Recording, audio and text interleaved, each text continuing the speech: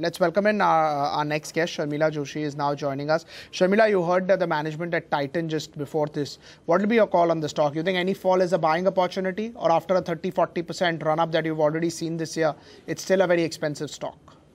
I think just given the fact that it's run up so much, you need to be a little cautious, because I do believe that some of the volume growth that they've seen this quarter has been because there was a shift towards organized players in the jewelry market. As a result of demonetization, and that demonetization also happened at a time when you do see some sort of buying coming in because it's marriage season, etc.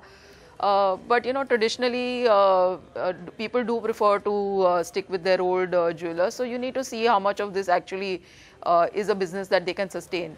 So from that perspective, I would wait it out one more quarter to see whether they can keep this the kind of volume growth that we saw, and B, as you said, secondly, the stock has had a huge run up. But that said, I think within the jewelry space, this would still be a stock that I would continue to like. I think in almost every other term, it is better than the other players within that space.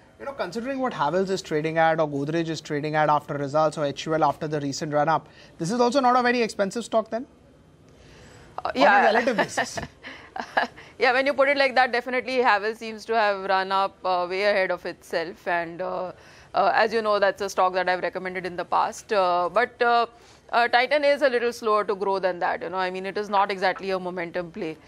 So the fact that it has actually gone up so much should mean that it needs to consolidate a little more.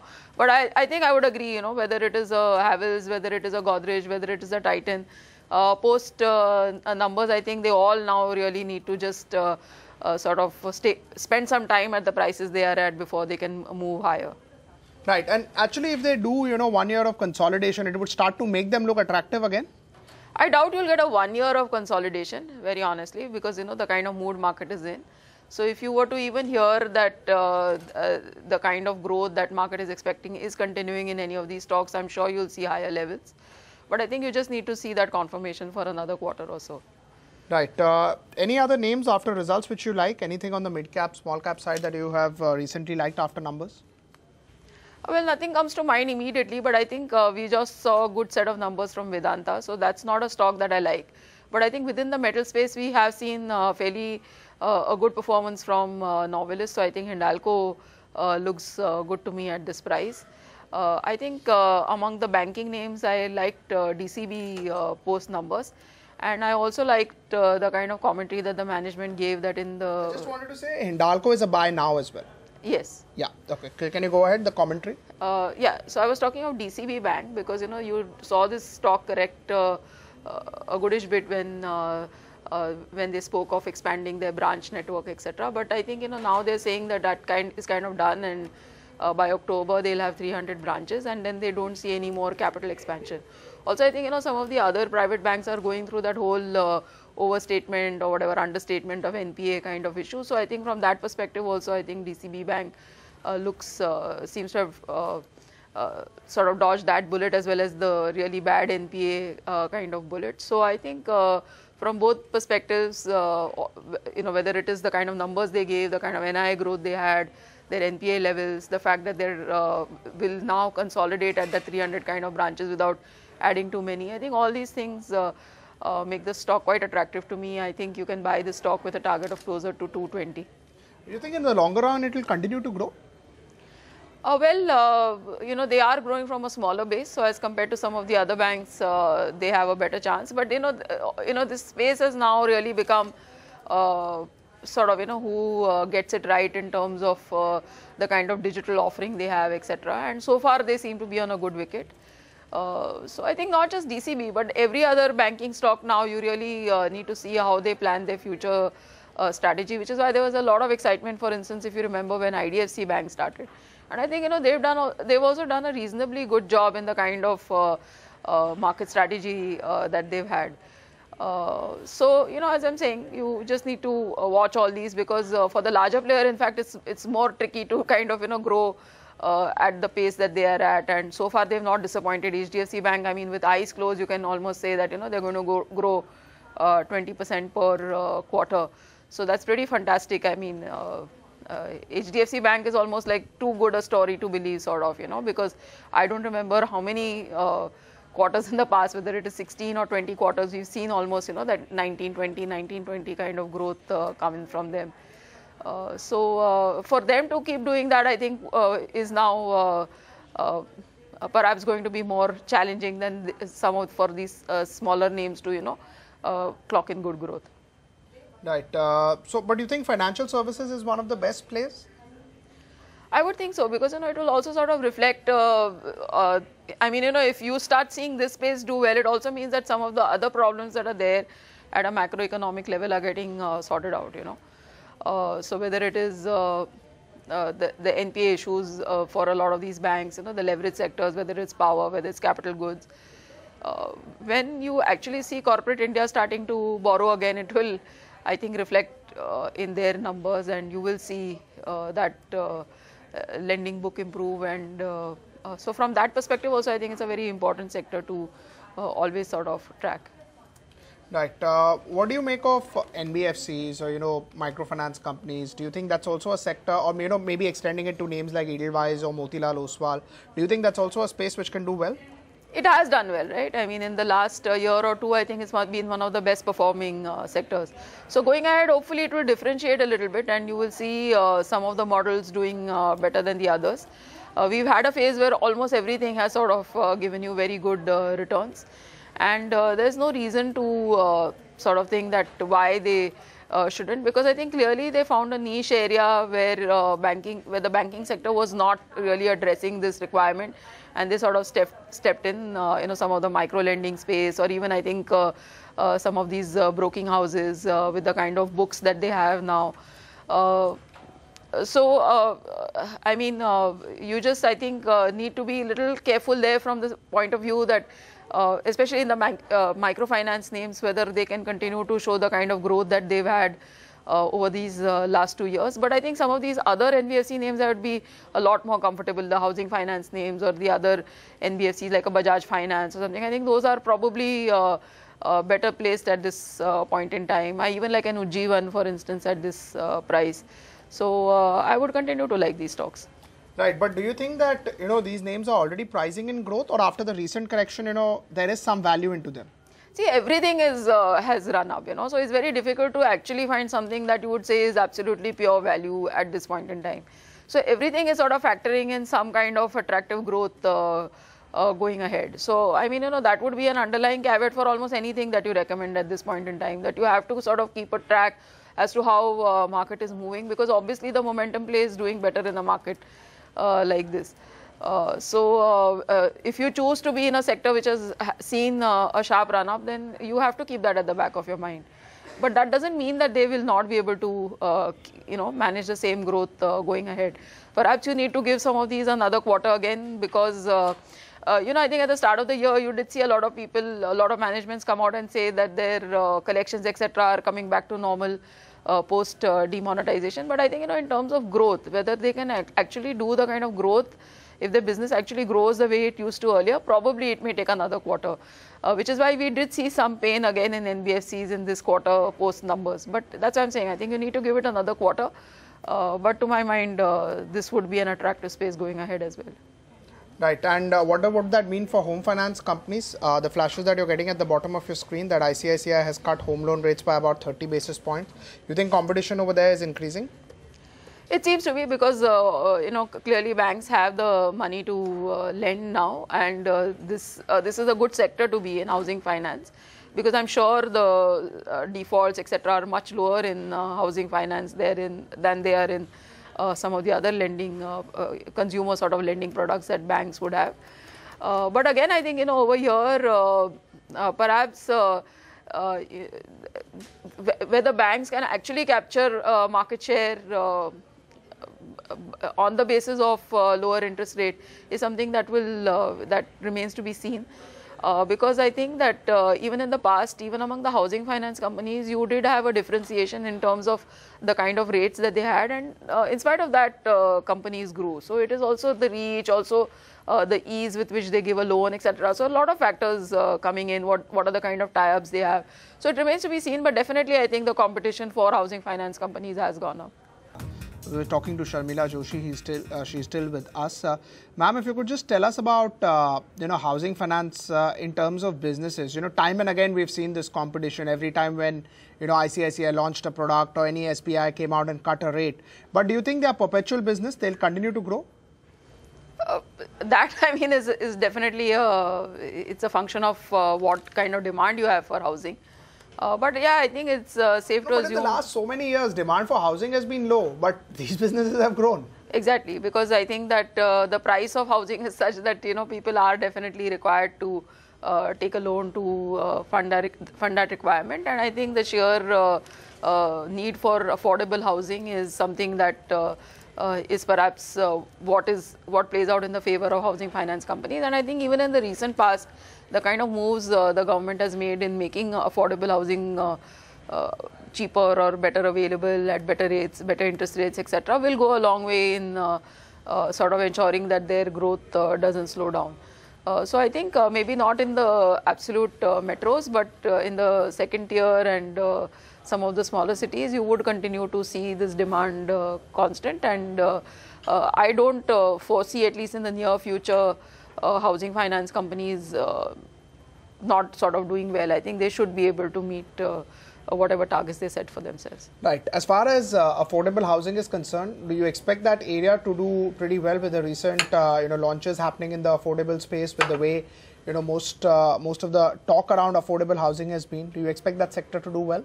See, I think now this has sort of become a market which is more in the favor of the buyer. Earlier, it was actually the seller or the developer or the builder, who sort of called all the shots.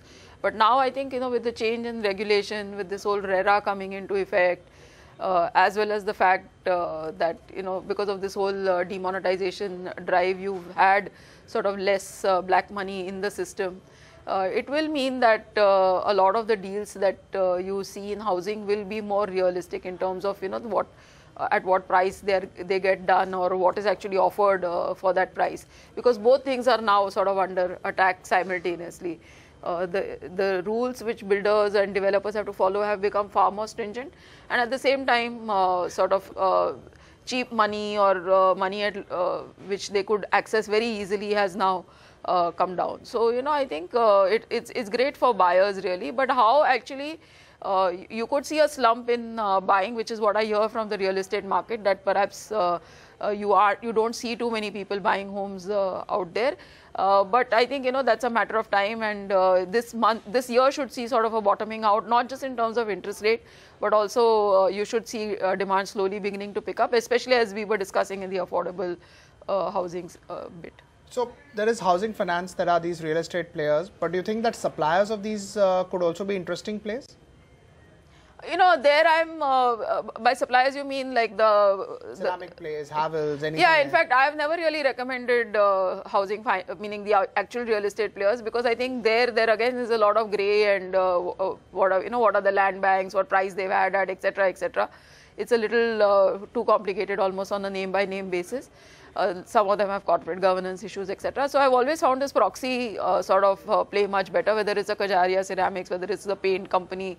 I would even put housing finance companies within that play. Century Ply, Kajaria Ceramics, as you mentioned, these are some of the stocks that I have recommended in the past. Somani, I would add to that list. So I think that is definitely going to be an interesting play as well. Right. Just in terms of some names that are not doing that well today. So you have an idea which is down 7% after numbers. Don't you think that markets are, forgetting the fact that they have done good cost control, or do you think markets want to see that cost control much more? So only if they sustain that, then markets will give it that multiple.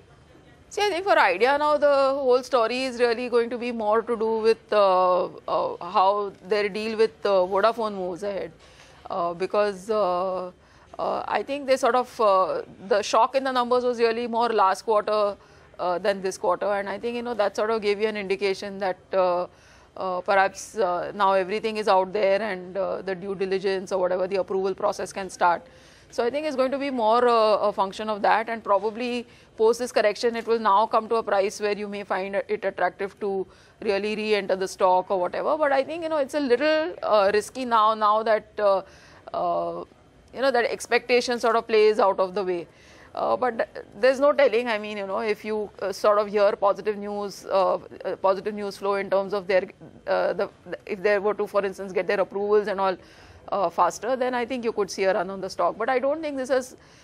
Yes, I mean, results did play a factor, but perhaps people are now not so interested in owning the stock from a really longer term sort of a perspective. Right. Let's welcome in Lavlesh Sharma also now. He's joining us from Indore. Lavlesh, what are your top picks? Hi, yes, I've been looking at banking as of now.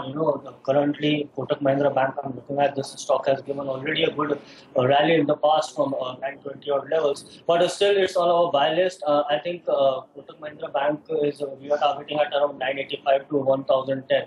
Maybe not just in a day or two, but yeah, in a couple of trading sessions. So with that, our stop loss in Kotak Mahindra Bank on the downside comes at 960. With Kotak Mahindra Bank, we're also looking at metal as specifically the good buying momentum we have seen in last 2 days. Hindalco is looking good at 198, 199 odd levels. We believe Hindalco will somewhat try to touch 205, 206 over a period of time.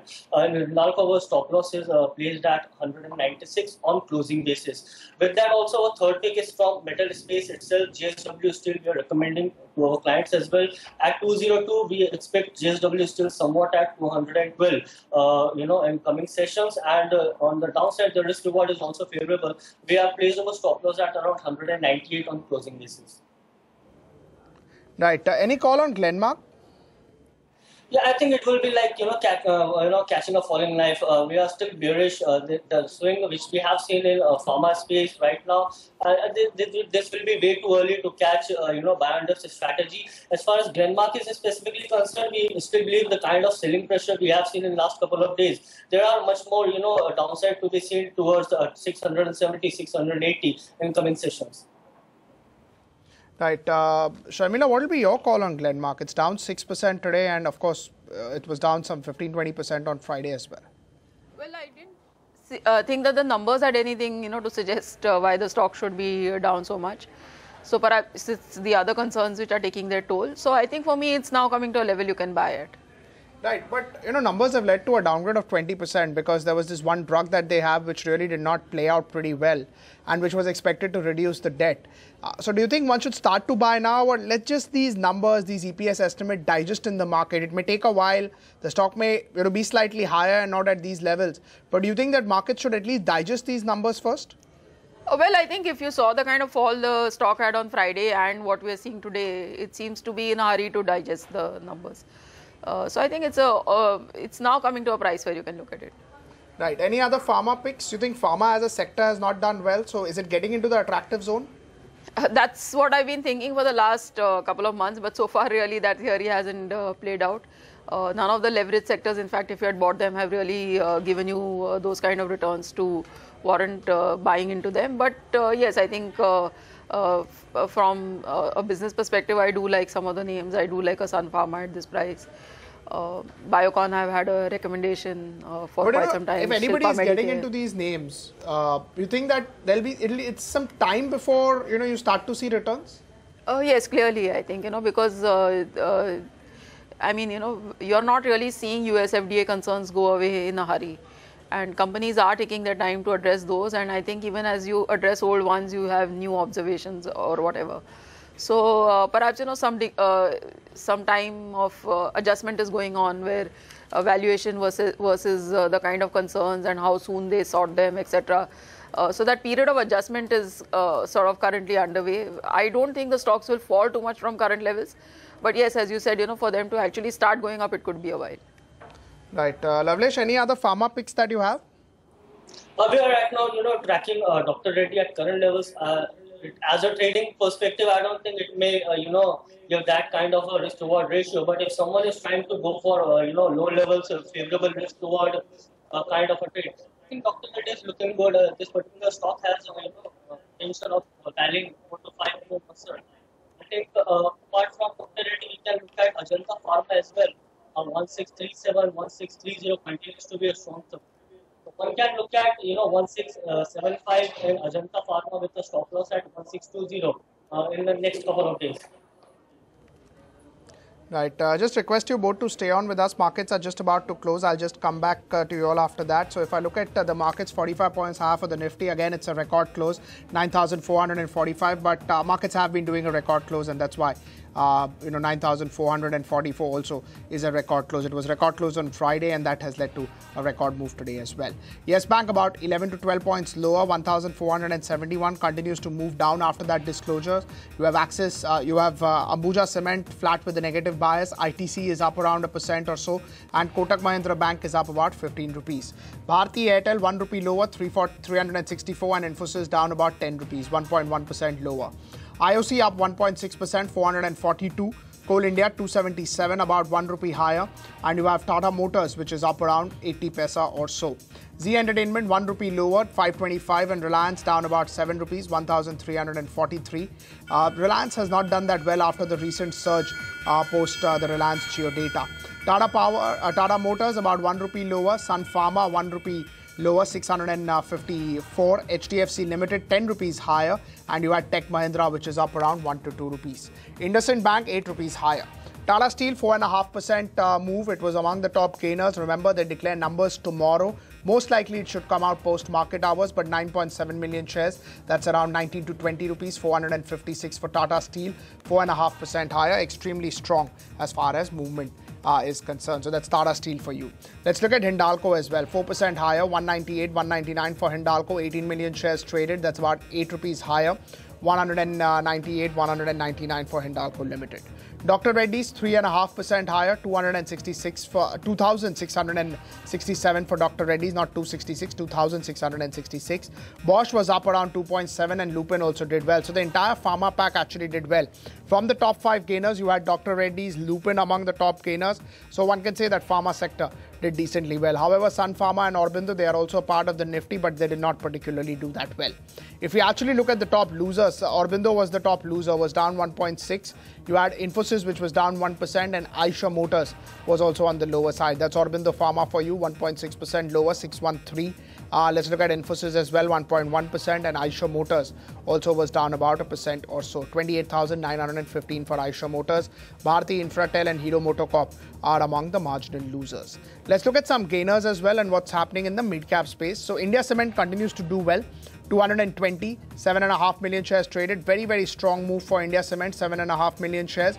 And recently, it has done extremely well as well. So it's not that it's a cheap stock anymore, but still, buying continues for that name. Let's look at Piramal Enterprises as well. It was reacting to numbers, up around 10% or so at a point of time. I think it closed around 8.5% higher. But nevertheless was up, it was up 10.5. I think it went up to about 12%, 1.4 odd million shares traded. So that was also among the gainers. V2 Retail did very, very well. So that was a name which was up 11%. Did extremely well today. In fact, since morning, it was doing well. I did not see the numbers or anything which has come because there was no particular announcement that came in. 1.7 million shares, very, very strong in terms of movement. You have Tourism Finance Corporation up 9%. Geojit Financial Services was up close to 10%. Mirza International did well, was up close to about 8.5 to 9%. Hathway Cables was up 6.5%. So these are names that did decently well. Manpasand Beverages was up 5.5, 745 for Manpasand Beverages. That's also a name that did well. Let's look at some marginal losers as well. So Suzlon was down 5%. Idea was down 6%. Glenmark was down 5%, and Inox Wind was also down about 17%. You had J&K Bank, which reacted to numbers, down about 3% or so. Sharmila, what would be your call on Inox Wind and Suzlon? Do you think it's a sector which people just punish if results are not good? Very honestly, if you heard the management of Inox Wind, there was no real positive takeaway that you could have from that, because there seems to be a genuine issue with states not sort of renewing their PPFAs, etc., and that has hit the stock, and they didn't sound very optimistic as to how soon the situation was going to rectify. And very honestly, Suzlon is not a stock that I've liked now for the longest time. So that's never been one of my recommendations. Right, but with states not accepting those PPAs, order book becomes quite bleak, or outlook on order book becomes quite weak. Absolutely, and that was very evident in Inox Wind's management call, that they don't really see how soon the situation will rectify, and they came to a stage where those agreements were not getting signed. So that's not like the best place to be in really for a company in that space. Right, Lavlesh, what will be your call on wind sector? Yeah, we are not tracking particularly, the kind of patterns we are seeing. We don't see any kind of, favorable risk reward as well. I mean, Suzlon, one of the stocks we like that 17, but at this point of time also, risk reward won't be favorable. So right now we are not tracking specifically wind sector in perspective. Right. In terms of power sector, any calls that you have? Yes, I think you mentioned Tata Power. I was looking at the charts right now. One of the stock that has, very good risk reward, opportunity as well. So one can look at Tata Power as an investment perspective, not just as a trading idea, but over a couple of periods. This stock has a very high, probability that it may test 87 to 88 going forward. It's trading at its, very long-term averages, near very long-term averages. So risk reward is also favorable. One can go long in Tata Power. We can expect 87 in a couple of weeks. With that, 79 is our stop loss of closing basis. What will be your call on PSU banks? PNB declares numbers tomorrow. Any view? See, PSU banks, if one is looking at a couple of months, we are very bullish, specifically PSU banks, as far as you talk about PNB, Bank of Baroda, Canara Bank, all of them has given a very, good long-term breakouts. So if one can look at if one wants to look at 3 to 4 days, I don't think it would be suitable, since we are looking at volatility and that might not be suitable. But in case someone wants to add PNB, I think one can have a time horizon of 2 to 3 months. Let the volatility settle down. This particular stock has a very good support at 164 to 163. I think that's where the demand comes in. So one can look at this stock at those levels. It can turn back, hit 171, 170. Though we will recommend fresh buying above 180 into the portfolios. Right, Sharmila, what will be your call on some of the PSU banking names? A lot of them declare numbers today. I think we'll have to wait and see the numbers, because what we've really seen is that there is no sort of one this thing that we can go by, that all of them will be bad or all of them will be good. So some of the smaller PSU banks haven't really had that great a showing at this quarter, and I would expect the pressure to be there. But PNB has worked hard because some of their problems were sort of cited much before some of the other PSU banks. So in that sense, perhaps they could be in a better position. So I think it's best to see the numbers, seeing that some of these stocks have had a fairly decent run up, over the last 2-3 months. Right, Sharmila, thank you so much for taking out time for us. Lavlesh, always a pleasure talking to you.